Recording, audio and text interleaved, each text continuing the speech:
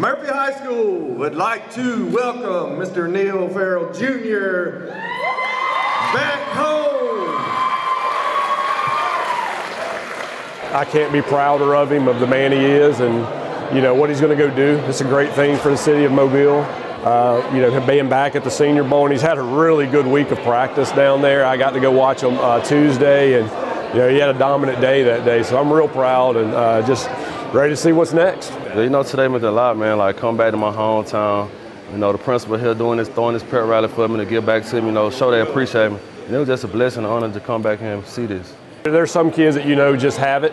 And, you know, there's a lot of luck that goes into it. And, you know, just being blessed with physical ability. And there's not people that size just walking around in stores that you see. So, obviously, he had some gifts. And he put everything together with the work. And, you know, great student here.